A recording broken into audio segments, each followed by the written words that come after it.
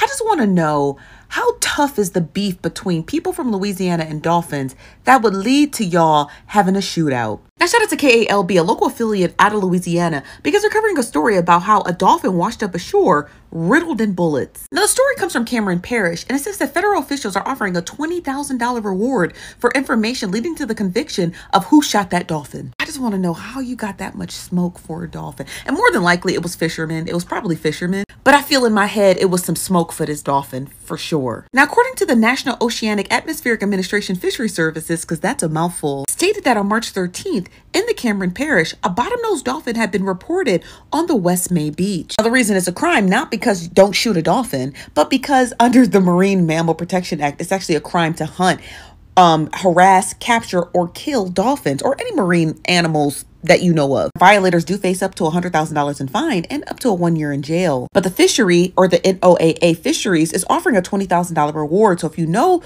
who had the smoke for that dolphin, you better call now, because that's a pretty sizable reward to pass up. Now, I know the dolphins have a really bad reputation across the ocean, but he didn't have to go out like this.